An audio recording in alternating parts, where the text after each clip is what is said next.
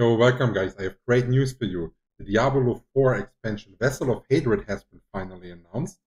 And the reason why that happened is that yesterday there was the Xbox 2024 game showcase. And since Microsoft acquired Blizzard and Activision, they used this opportunity to present Diablo 4 Vessel of Hatred expansion to the public. And the official release date is the 8th of October this year. They have also made a fantastic trailer, like really nice storytelling. It's really smooth. I'm not sure if I'm allowed to watch it here with you guys, so I will link it below and you should watch it. It's really, really good. And alongside of this, we are actually getting a new class.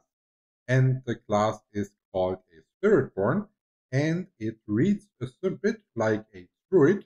And also this class makes us getting a confirmation on a data leak that was happening previously. So if we're looking here at this Datamine information, we are seeing that the Spiritborn was there already, was known already for quite a while. The leak is from Reddit. And we can also get some small insights on what the character will be like, what he will have, what kind of spells will he have, what will he be around. And that's also why I'm saying it reads a bit like a druid. It has like something related to the nature, to the animals. Like here we are seeing like some soil. Here we are seeing a skill where it's shooting some kind of projectiles, maybe like bats. It's a form of bats, something like this. So if you're interested in all those data mined information and you would want to have like a sneak peek of what the class could actually look like, let me know in the comments and I will make a video especially about the data leaks regarding Spiritborn and what the class could look like. Then alongside the new class, there's actually 4 other big parts that are being released.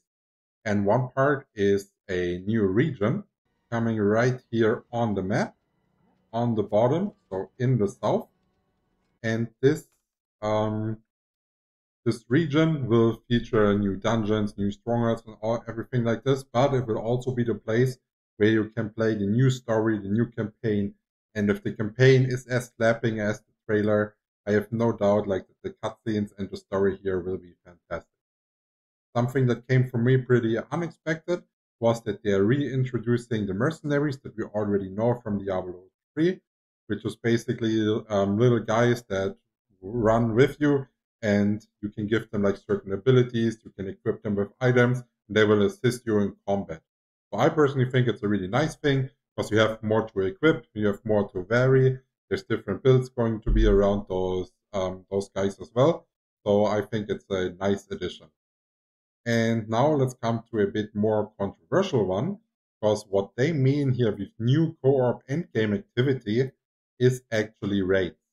And I know that some people really like raids, they like to group up, and other people don't like it. And then there's those kind of people that like it, but only if they have a group finder in game. And I would probably be like group number 3. Like I think it's really good that they're adding raids, that they are maybe also doing that as a first step to bring more use to clans and guilds. But I know that lots of people that play Diablo 4, they enjoy playing solo and actually like they would prefer the game being offline. So I hope that they're at least adding a group finder so you can find your teams and that they have different difficulty settings. So maybe one difficulty setting that will actually be you're able to complete with like random people, no communication. And then one difficult setting with like higher rewards where you need to be a group that's like organized in Discord, has great communication, time their skills and stuff. So there's actually an advantage of playing together in like a big team and being well coordinated. I also hope that they are having a ranking system surrounding about how fast you can clear that dungeon and stuff like this. I think that would be fun. And then, yeah, of course, they are talking a lot about other updates that are coming. But I think what's here to mention is new skills are coming for each class. Not only new skills, also new passives. And apparently new Paragon boards, but there was nothing data mined yet. And legendary glyphs are coming, because as you know, we currently only have blue and yellow cliffs. And yeah, maybe we are going full legendary, or maybe they are doing the legendary ones so spare that you have to choose really wisely where you position your legendary cleave. I think that could give like some new strategy levels and in depth. And we are already seeing it here with the dog teaser. I think it's great. They do introduce pets, and the best thing about it is you do not have to wait until Vessel of Hatred hits. If you're logging in today, you're doing the quest, you're instantly getting a free pet, and you can use it right away after today's patch. And it makes the collecting really easy because it does collect basically anything besides actual armor sets. So that means it will pick up your gold, it will pick up your cinders, all of that makes you have an unfluent gameplay because you have to backtrack to pick up loot. All of this is gone. And that paired with the option that 10 of your legendary items are going into the bar, into your chest when you log off, makes it really pleasant to farm. And I think just due to that change, like my farm speed increased just because I have a pet. So yeah, also a nice side effect of having more gold per hour. And now let's finish it up with something that probably most people are looking for, the actual prices of the bundles and which one you should buy and which one I bought. I will also share.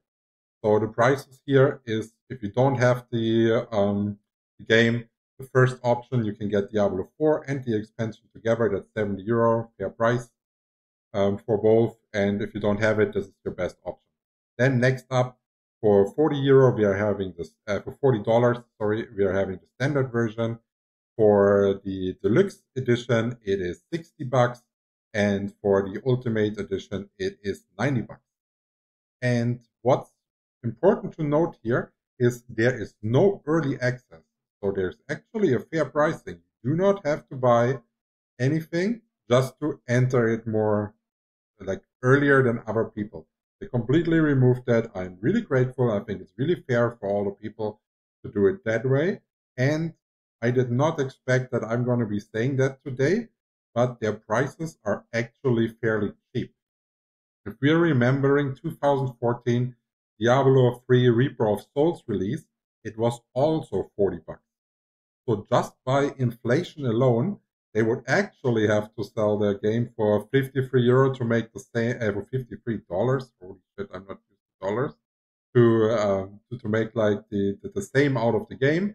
So I think the pricing with that DLC for $40 is actually more than I expected. And on the other ones, the only things that you are getting pay bonus is actually primary cosmetic nature. So like if you want to have, like for example, that pet right here, then you have to buy one of the other packages. If you want to have the new mount, you have to do that. And I just wanted to make you like aware of like one little tricky that they did here. They tried to do like one thing right here. We are having $60. Here we are having $90. And they're adding 3,000 platinum here to have the gap and the value not feeling too far off. So like they're considering, okay, $60, they might want to pay that extra now, but they're not paying 90 extra just to get like one little bit more cosmetic. So they're dumping this currency in that they can create for free, which is estimately about $30. So the people think, oh, that's actually not a good deal. If I buy this, I get this. This is like $30, but I get all of this for free. So don't fall into a trap. If you do not like any of the cosmetics, just buy the regular version. This is also the version that I buy. If you're really craving for one of the cosmetics, then just go for it. But it's not needed or like giving you an advantage regarding like a pay-to-win state or anything. Yeah, if there's any more questions regarding the expansion, let me know. I will try to answer them. And if you are interested, I will make a video about what you can expect from the Spirit Born. Cheers, guys.